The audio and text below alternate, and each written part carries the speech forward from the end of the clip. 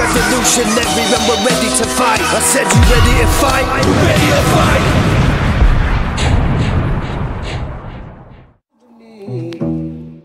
Okay, Conservatives won the count again, and all of a sudden David Cameron's to blame for the state of this country. Do you notice have a brain? It's an ongoing cycle and it's happening again. Conservatives get dissed cause they cut benefits, Labour pull a Robin Hood up and they make the poor rich. But ask yourself this, at what price does it cost us? There's always repercussions when you try to take a shortcut. Borrowing my money won't do the country no good. I owe you in the treasury from Gordon Brown's go. But hold up, what was the people's money? They should have owned up instead of fucking stealing from me. They kept it so shut, probably never would have told us. The coalition did, and everybody goes nuts like this country's fucked, man, the government's corrupt. When it was Tony Blair who should have got his throat cut, not Lee Rigby, because of a war and terror manipulated by Bishop Blair for a hidden agenda. Take another country's wealth for their personal gain. They're the vermin, I'd say, at the end of the day. They want to take away our human rights.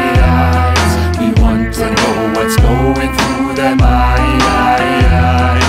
I can see the history's repeating again. The problem is the politics, it doesn't seem to make sense. It's nonsense. Fuck politics, why it's all nonsense. The same ones that hold all the power are the nonsense.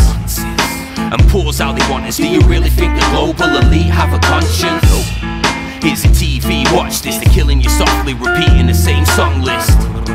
Robots and robotics, they can't look away cause it's all so hypnotic.